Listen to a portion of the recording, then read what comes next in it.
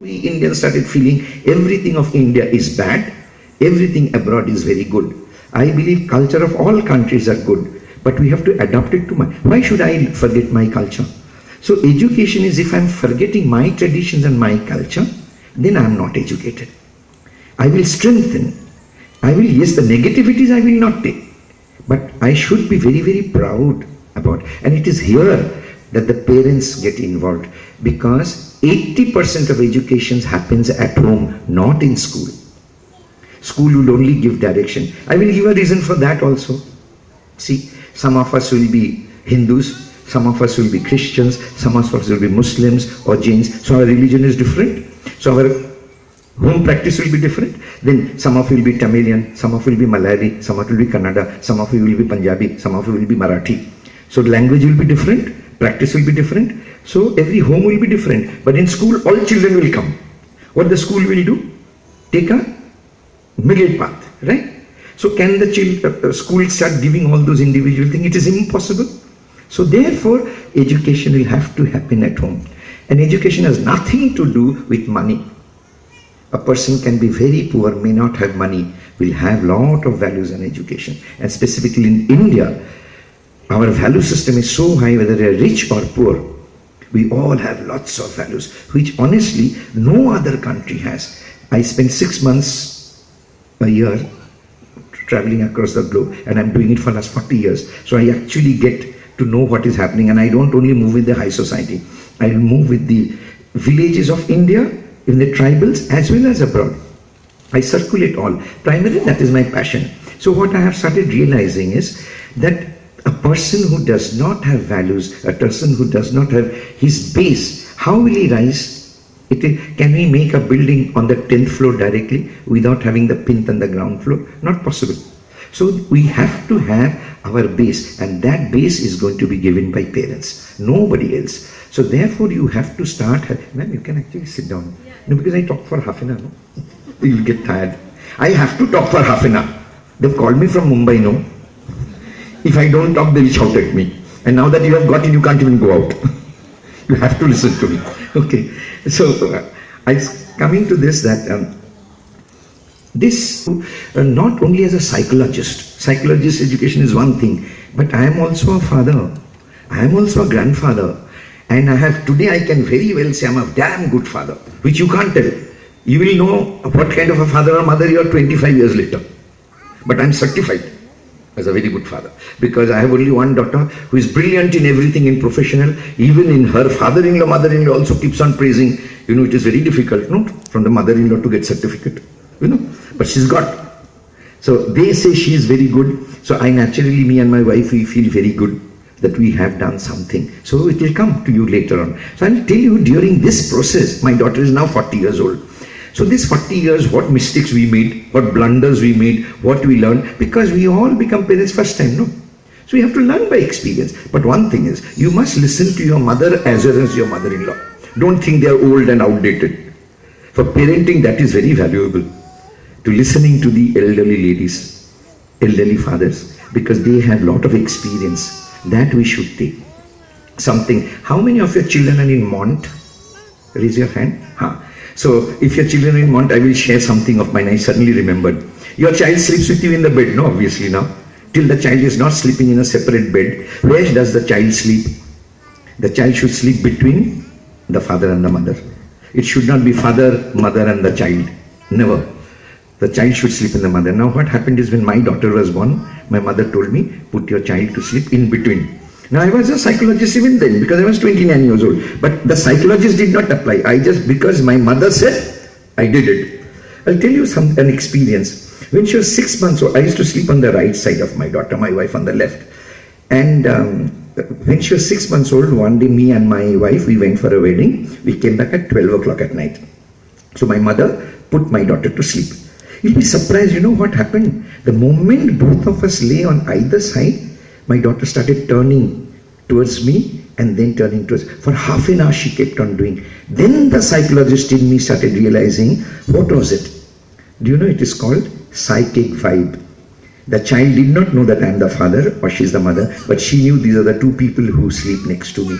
And that is where self-confidence of a child starts. Then I realized how much my mother was not a psychologist, but she was a brilliant, experienced mother.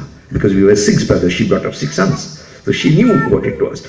So this is what actually happens when, now is your child sleeping in between the two of you, which is very important that you need to. Then you must chat with your child. You must talk. You must sing songs. Doesn't matter even if you are Besura. You are going on, but it's all right. And that is one. Then you must tell stories. And this is the age already where you must tell stories. But unfortunately today no parents tell stories. And you were, if I ask you, do you chat with your child? Do you? Do you talk to your child? All of you are nodding. I'll tell you now, nobody is doing. You were doing it till your child came to school.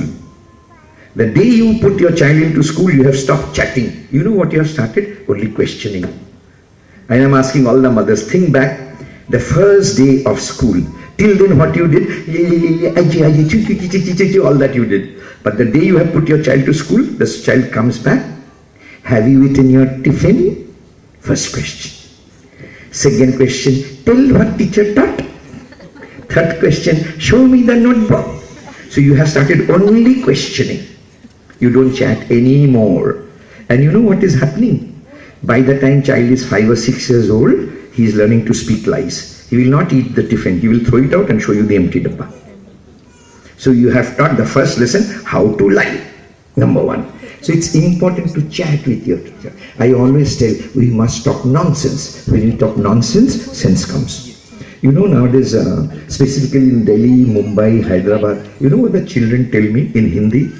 They tell me, Mummy bahut pakati hai. You do understand the meaning of pakawing? Is cooking.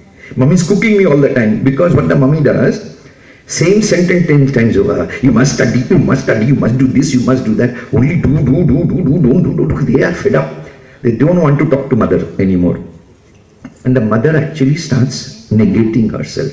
So you should talk. You will notice teenage children do not want to have dinner with the parents. Some of you, those of your children have grown up, you must be experiencing. They don't want to sit. If you tell them, come, we will have dinner together. No, mommy, you give me my plate, I will sit in the other room and I'll see. You know why they don't want to eat? Because the moment they sit, the father will ask, so, how are studies going on? You are going to your tuitions all night or not? Bas. He's fed up. He does not want to hear all this, no? But we are constantly, I'm agreeing, the parents are worried. But if we keep on doing day in and day out, you look at all of us only, no? Don't we all need space? See the ladies, when your husband is on tour, how happy you are, no? You're not cooking only, no? No lunch, cooking. I will eat anything, chalega, I don't want to cook. Or mother-in-law has just gone to the temple, how happy you are for 45 minutes. Freedom. We husbands are also so happy when you are on tour. We don't have to hear the bickering of the wife and everybody is wanting space. So the child also wants space. So we need, I always say talk nonsense. Why? Because the child will then start responding. I will connect to it to why the child will come into. That will become a little serious. So before that, what are the stories are you telling your child? Are you telling stories of fairy tale kings and queens? Today we are not saying. You know what do we do today? We say you have to watch TV now. Mickey Mouse, Donald Duck. Switch it off and go to sleep. You know what's the danger? We are killing the imaginative skill of a child. 8 years ago in Delhi there was an international psychological congress. I was representing India. You know what we came to the decision? 70 years from now the world is not going to have scientists. World is not going to have good cooks, fashion designers, because all this needs creativity. Even a scientist needs to imagine. Without any, he cannot become a scientist. So if we are not allowing the child to imagine and look at this, how many of you are working in corporate house? What is it that you are told all the time? Dream and dream big, right? As a corporate trainer, we are always telling all this 35, 40, 50-year-old, you must dream big. But that's for goal. But the child who is supposed to dream, you are not allowing the child to dream. Aren't we doing that? So the child should be allowed to dream. Talk to him about king and queen. Why king, queen and queen? It gives class.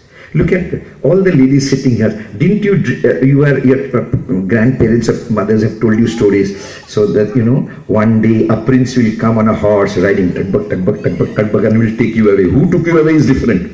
But you all dreamt, right? We all men, didn't we dream that there will be a beautiful princess sleeping? I will go and change the gold and silver wands either side, and she will get up and give me the garland. Who gave me the garland is a different issue, but we all dreamt. The dreaming is a must. We must allow the child to dream. So tell them stories. I'll again tell you how important, why am I insisting on stories. I'll connect. Second story is, do you talk about your childhood? We don't talk about our childhood to children. But you notice your parents did talk to you about their childhood. Think back. Because if you don't talk, the child does not bond to the family. Why today's children do not have tie-up? You will notice all teenagers, 13, 14, 15, 16, across India, they do not want to come home till 10:30 at night. They do not want to. They have an excuse, coaching class. But they have no bonding. We give them good food, clothes, technological hi-fi gadgets, but the bonding is not there. Bonding has to be made. And you know, the 20-year-olds do not come home till 2 o'clock in the morning. We as counselors, we keep on getting these cases. Now why do they don't come? Because they don't feel the connectivity with parents. Parents will have to connect. And it is our responsibility. Why so? Because today's children are far more exposed. They are getting much more exposure than you ever thought. So that is why you must talk about your childhood. How naughty you were, how much spanking you were getting, whether you had raw mango, you had tambourine, you know, the games you played, kho-kho, kabaddi. Today nobody knows. I will tell you the other thing. The madam and all are very upset with all of us because I am also in the CBSE board. Connected to all this board. I'm not a member, but connected to all this. So, you know, CBSE and ICSE board, what they have done, we have put indigenous sports into the curriculum of a school. You know what is indigenous sports? It is kabaddi, it is kho-kho, it is langri. And now imagine, these games are actually to be played at home, right? But today we don't play at home. What is 7 tiles? No child knows anything. So we have put it in school. The school has to teach. Now there is a burden on the teachers. Because when these children are going abroad, when they're 20 years old, they go and talk about rugby. Rugby is a foreign game. It is not an Indian game. So the universities there tell them, you are talking about rugby. What's your country's sports? None of them do. They say cricket. Cricket is not ours. But we do not know our own sports. So it's important that we parents speak about, when you speak about your childhood, this will automatically come. Now how this will help you also? When he's surfing, if he finds it interesting, he will surf 7 tiles. He will surf what is kho-kho, so he will not go to the negative sides. See the repercussions that is going to happen. So it's very important. So do your children know the names of their grandparents? I'm very sad. I go to the interiors of our country and I find that today's children do not know the names of our grandparents. It is a must. That's the heritage of a child. The grandparent may be poor, may be illiterate, may be uneducated, but they are the grandparents. So the child must feel proud about the grandparents, whoever they are. It's very important, but today it is not. So when we are not having family pride, then we will not have school pride, what we call is alma mater.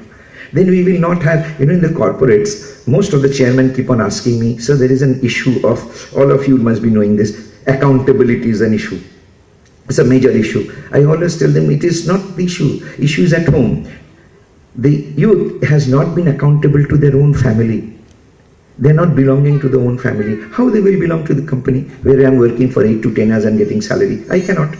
So ownership or accountability, loyalty has to come from home. And then comes national pride. So we don't have anything. So it's our responsibility that my child grows into that. I'd like to share with you, do you know the United Nations services 92% of top executives in the world are average students. They are not merit listers. They are not scholars, including me. I had 43% in 10th standard. But I'm at the helm of affairs. Because when there's all-round development, that person grows. And for you, what you did, you have chosen an elite school. Ryan International is an elite school. Say New Horizon, Vidgor, DAV, they are elite schools. So you have already taken the first right step. putting them into a elite school. That means all-round development is there. But this part also has to be done. So talk about your childhood, the child will connect. The third story will be innovative stories. You have to make stories and keep on telling the child. Like you have to talk a lot of lies. A lot of people say, how can we tell lies to the child? I'll tell you, all of us speak. The moment your child is 4th, 5th, he doesn't study. So you are not studying at all. At your age, I was coming out first. All parents were first. No parents ever came second. Is it possible? But if you tell that you failed, then the child is gone, no? So you're speaking like as it is. So you must. I'd like to give an example of my granddaughter. My granddaughter is 5. In between, it's my daughter's daughter. So we don't meet every day, obviously. So she had developed a habit of screaming, for everything, and she would shout.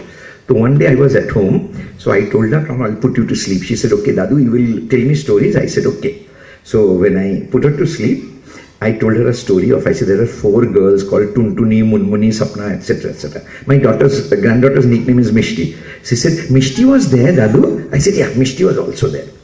So she said, what were they doing? I said, they are all screaming, all the time. Mishti was screaming? I said, no, Mishti is a good girl. She was not screaming. Then I said, you know what happened after that? Tuntuni started shouting so much, screaming all the time. Then she said, what happened then? I said, then she lost her voice and never she could speak. I ended the story. One very important thing, when you tell a story, don't tell the moral of the story. Children don't like it. Do you know? I started noticing from then on my granddaughter is not shouting anymore. Because she realized very indirectly, if I shout, voice will go away. So I should not. So like this innovative stories we have to connect it. That's very important. This is the side of the story. Next is, how much do you as husband and wife communicate? Do you communicate? And what I mean by communication, after marriage, I don't tell anybody, do you love your husband or do you love your wife? Because after marriage, but there's nothing called love as such. It's all adjustment. But still there is love, because mutual respect plus mutual understanding, which is love, that we start. So it's important that, do you fight? Do you argue, husband and wife? How many of you? Raise your hand. Good. Those of you don't, you all are mentally sick. I'm not talking about physical fight. I'm talking about arguments. It's very important. If you argue, that means there is communication. But now again, something I learned out of this. I'm 42 years married. So 24 years me and my wife fought, argued. For last few years, we are not fighting. We're tired. You must be noticing your parents also. They don't fight anymore. He's looking this side, she's looking that side, like that. So when we were fighting, I realized we were a joint family then, 6 brothers. So naturally, where were we fighting? In the bedroom. And when do you fight?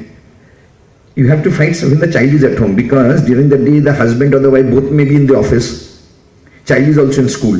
You cannot come in the evening, say the child, you go out to play, we will fight. You can't do that. No, it is not possible. So we were fighting. Then I realized my daughter is getting all wrong impressions. She used to be very frightened. Out of just error, trial and error, I started telling my daughter that, not as a psychologist, I realized that it worked. I started telling my daughter, I do not fight with your mother. My wife's name is Radha. I said, I fight with Radha. So you can never insult your mother. Luckily for me, my wife was also telling, I do not fight with your father. I fight with Tushar. But Baba is Baba. Later on what we realized, actually unknowingly by default, we were interpreting our fight. And my daughter grew up to be very attached to me as well as to her mother. As a beautiful bonding started growing up. Which is, so you will fight, but interpret the fight.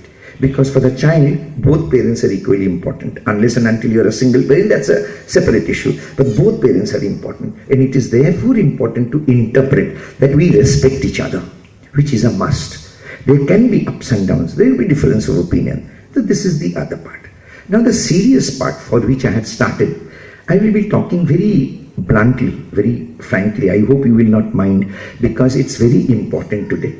I'm going to talk about adolescence. You know what adolescence is. Now those whose children are in Mont 1, 2 and 3, in another 7 years, your children are going to come into the stage. So you need to know. And those whose children are already 5 years, 6 years, 7 years old, they are already in that mold. What excuse me, what do we mean by adolescence? When a girl is becoming a woman, when a boy is becoming a man. So what actually happens? We all now know hormonal changes takes place. Now the thing is, we normally think all this happens at the age of 13, but it is not. I'm using the word, don't mind, because I believe these topics they're not vulgar. We make them vulgar if we... thank you very much. Okay, I'll keep it here. It will fall. Keep it there, I'll take it later. Thank you so much. We make it vulgar. Since I am going to talk to you, I will not use those slang words at all. It is not necessary. Because we all are adults, we know what are we trying to talk about. Okay, so when we see when does a girl become a woman? When she develops breast and she has periods, right? Can any of you tell me which is the latest age as of today a girl is getting her periods? Anybody? 12 or 13. 10, 12? No. Do you know it is 7? You need to know. Now I'll give you the reason why it is 7. It is 7 is that the girl is not becoming a woman, but she's having a periods. That is because the food that we eat, vegetables and fruits, they're chemically fertilized. The medicines that we take, there are drugs. I'm not saying all girls get it, but there are a number of them. So what is going to happen to us as parents? We'll be panicking, by God, at the age of 7. So we will stop every activity of the child because that has been our tradition, that you're growing. But what we have to remember, she may have had period, but she's still 7-year-old and she's a girl. She will grow to be a woman only after the age of 12, 13. So we have to start tackling the child like that. Similarly, a boy, what happens to a boy? His voice changes up. From thin it becomes harsh and a male voice. Then he starts getting mustache thing. So we know that he's changing. And we know because of this, the academic comes down because they are in a very confused state. Now in CBSE, ICSEs, we have put it as life skill programs, and state board, we call it a personality development programs. So there is adolescence, there's a chapter which an outsourced person comes, and in 7th standard they talk. We talk to the child. Now it is important for the father and mother to talk. Talk means you should not have inhibitions. Because I'll tell you why you should not have inhibition. Whether you talk or not talk, the child is seeing it in the net. And the child is getting wrong ideas, no? So, can anybody love your child more than you? Not possible. So we need to explain to the child that this is the change. I'm giving you an example. When we talk in the class, boys and girls are all sitting there, we tell them what period is. You know what we tell them? I said, how many of you have seen how a chicken is hatched? They all say from eggs. So we said, naturally, women also get eggs in the stomach. But suppose we don't keep eggs in the refrigerator, what will happen? They said, it will rot. I said, does our stomach have refrigerator? They said, no. So we tell them, so those eggs that are there in the stomach, they also get spoiled. And once in a month, they're flushed out. That's period. Isn't it a very beautiful thing? But then I cannot look red and pink. You know what? I'll tell you what period is. But actually, if I start doing all that, then the child will know that there's a lot of masala into that. So we have to talk eye to eye. See, if the father can't talk, let the father and mother be present, let the mother talk. It doesn't matter. Anyone. But only both should be present. That is why I said, right from the day one of the child, if you keep chatting, then you can. Can you suddenly tell the child, come, I will tell you now, you're going to my adult, what is period? You can't suddenly start. No? It takes time. Because we are Indians, we have our sanskar. Suddenly we just can't break everything. So you have to keep the channel open. So I say, do not be a friend to your child, be friendly. If you become friends, what happens? The dignity of the father and mother goes off. So similarly, never compare your child. Do not tell your child, why are you like this? Your friend is like this, your cousin is like this. We always believe in psychology, no two people are alike and can never be alike. So each one of us have our own plus and minus.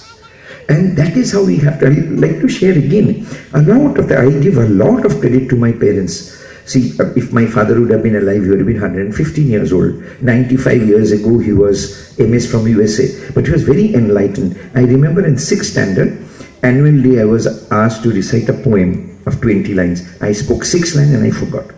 And my teacher took me out of the stage. And I had cried. I'd forgotten about this. Somewhere in 1999, that means when I was 50 cross, I received an International Oratory Award. And that day, I remembered that when I was thrown out, So when I was thrown out, I was in standard 6. That means I would be about 11 years old. And I get the award when I'm 50 plus. I remembered what my parents told me. They told me, why are you crying? You may not be able to have been able to say all the 20 lines, but the 6 lines you spoke, we are so proud of you. So parents can make it. We need to encourage our child. I told you I have been a below average student in academics. But my parents said, you have tried, right? That's okay. Then I had maturity because I started my institution at the age of 15. That means they identified I had leadership quality. Today the same institution is global. But I got my maturity. So in BA, I got honors. In Masters, I stood second class first in the university. I started realizing if I don't do it good, I can't do the next study. If I don't score this much, I can't do PhD. So they put the maturity in me because they appreciated us. I'm not saying you're not supposed to be strict. You are supposed to be strict. We need to interpret. Like I find today no mother or no father, we never interpret each other. Like when we were small, possibly when you were small, you also heard that your mother would have told you, your father works very hard to earn money. Think about it. Do you tell that to your child? Today most of us don't. But we need to tell, because they need to know money doesn't come easy. Whoever is earning money, father or mother, it is hard earned. So that's the respect that the child realizes. We need to tell them that it is. So we are supposed to say no. I remember my daughter once, I'm otherwise very well to do, but my brothers were that time a little more. So my daughter wanted to go to executive class in the flight. I said, I can't afford. She said, but cousins are going. I said, their father can, I can't afford. Simple. Your father can afford only economic class. I can't. It's as simple. Why should I lie? I don't have the capacity, so I don't have it. And my daughter needs to be proud of me the way I am.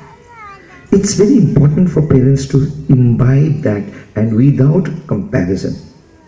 So in adolescence, what happens is, if you start talking right from the beginning, you can address the issue. What will happen when they talk to you directly? Then their doubts are getting cleared. They are no longer confused. And then you appreciate the child. Encourage the child. And then he will start, like for instance, whatever is cooked at home, we have to tell stories, so the child will start eating. Today's young parents, what we do, you don't want to eat this, okay, I'll make another one. So what are we doing? We're not making him adaptable.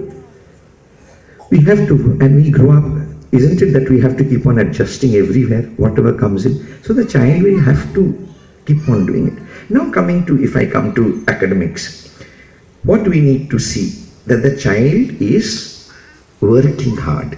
Means as parents, we are becoming a support system. The moment you will notice what happens is the child comes to 7th standard, everybody starts. Now you are in 7th, you have 3 more years. 8th, you have 2 more years. I mean, this is too much of a stress. The school has to create stress, but the parents should not. But let it go. We will all pass. We have all passed. So what's so big deal?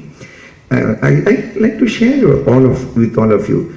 All the boards, whether it is a state board, whether it is a CBSE or ICSE. Of course, you should not tell this to your children. You know, there is a scheme.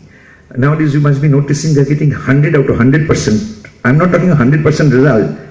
They are scoring 100 marks. Why that is coming in? Because every board has a reservation of 20 marks, which comes from the school. So you need to see that your child is regular in school and does all the assignments. So the principal is compelled to give 20 out of 20. Naturally, if the child is not regular, principal cannot give 20 out of 20. She may give 15, she may give 14, she may give 18. But if you have got 20, that means how many more marks he has to get? 80. Right?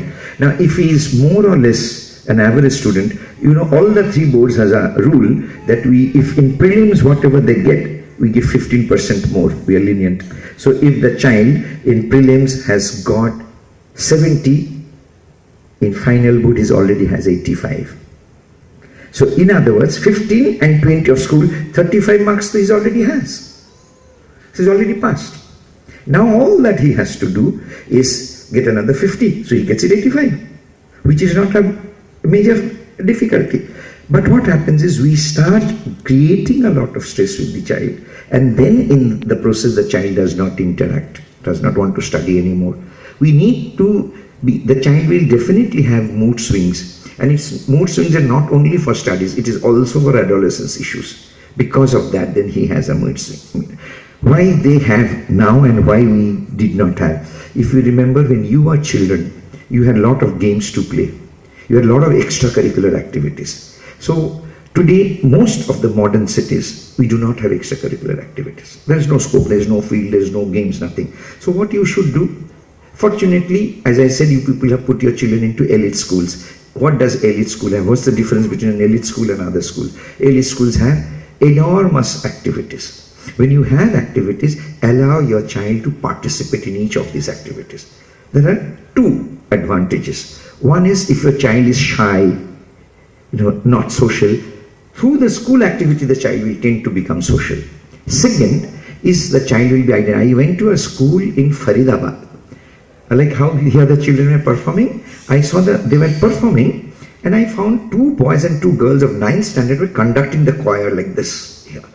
At the end of the function, I asked the principal, I said, how they are doing it? She said, when they were in 5th standard, when they are participating, I noticed, the teacher noticed, so he got them groomed. It's a fantastic thing, a 9th standard boy and girl, conducting choir. So that means what? If they participate, their quality is being seen, it is identified. If it is identified, they can be groomed. Come to the seriousness of the other side. What are we wanting? That our children should be successful. That means get a good job, get a lot of money. That is important, and be very happy. If you really look at it, my institution, we are #1 in India for career guidance. Today there are so many multiple careers. One slight example I'll tell you. Suppose your child loves cats and dogs. You don't have to make him a veterinary doctor because he may not be wanting to become a doctor. But you know what you can make him? You can just make him do graduation, BA Arts with psychology. You know what he's going to become? He can become a pet psyche, the salary of which is is 60,000 monthly. If a 22 or 24-year-old is getting 60,000 rupees monthly as a pet psyche, isn't it a beautiful profession? Because he's happy to do what he wanted to do. Do you know that if somebody takes arts and becomes a graduate, still he can become a pilot? As far as you are concerned, only science ke baad you can become a pilot. But today there is another course. Of course that costs a little bit more, I think 10 lakhs rupees additional fees, and then you appear for that and you become a pilot, which in 1 year you recover. So there are ample of options. So if the child is good in something, his hobbies and interests, we need to pursue. So allow your child to participate in the school. The entire induction program is aimed at what we as parents should be doing at home, because as I said, school will then be able to take it forward. The base has to be prepared from the family. School teachers also constantly get groomed. They're constantly, I think today only ma'am was telling me, how many years ago? 7-8 years ago. 7-8 years ago when she was in Bangalore, she said she attended a teachers training program under me. I didn't remember. She said, sir, it was 7-8 years ago, you had come to take our training and all that. I didn't remember. But all teachers are also constantly, because that's a mandatory for the government. Because teachers also need to change, they have also to evolve. Now coming back, finally, the last leg is you and the school. What happens when you put the child into the school? So we get very fed up with one child. The teacher has 30 to 40 in one class. So teacher is also a human being. So she naturally, it's not that everybody will be perfect everywhere. There could be mistakes, but if there are mistakes, we need to come and point it out to the teacher or to the supervisor or to the principal and share it. We have a right to give our suggestions, but we need to cooperate. Why? Because your child is your child till the child came to the school. But the day you have put your child to the school, the child has also become the school's. Because when the child excels, school is very proud. So are you. It's a joint venture. Both of us will have to come together to make our child the maximum. So school will try to do what they have to do within, naturally, because most of the schools are very expensive. Ryan's, I think, has more than 141 schools across the globe. So naturally there is a lot of expertise. How to take the children forward, how to, the multiple exposures, that international exposures they will get. Why in international exposures? That is because it opens the horizon. Nothing more. That means it just makes them more adaptable. They become universal citizens. That is what is the approach about. So we essentially need to interact with the school, that is the teachers and the principals. So to sum up, I will end my talk here. To sum up, what is it that we require to do? First of all is communicate with my child, chatting. Do I create a level where my child feels free to talk to me? And I feel free to talk to that. I must respect the child. You know, I have this, I learnt it about 26 years ago from one 9th standard boy. I'd asked him, whom do you respect? He gave me a brilliant answer. Most of us will answer that, I respect my parents, my grandparents, my teachers, or me. You know what he told me? He said, sir, those who respect me. I really gave him a hug. It is a fact. Those who respect me, I respect that person. If I insult somebody, that person will never respect. So, and this is again not me. You shout at your child alone is one thing, but if you shout at your child in front of everybody, the child will later on tell you, Mommy, you shouted, it is all right, but why did you shout it in front of everybody? Because the child wants to say that I also have a self-respect. Don't belittle me. So that respect, if we give, the trust we give it on our child, and if we keep on interacting and not compare the child with anybody, I don't think there will be any issue as such. Ups and downs are a part of life. Struggle is constant.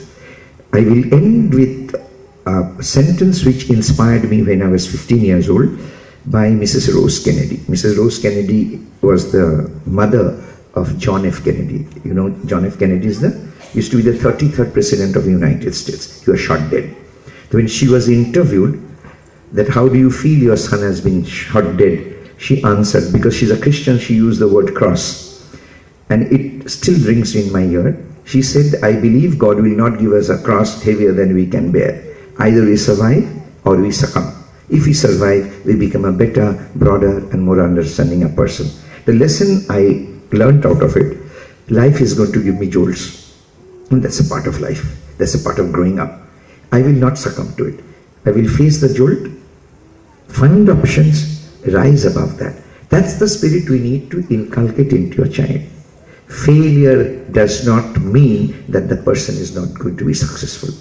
Success has nothing to do with fame and name alone or money. Success has got to do a lot of with contentment and achievement. So thank you, ladies and gentlemen. Thank you, ma'am, for inviting me.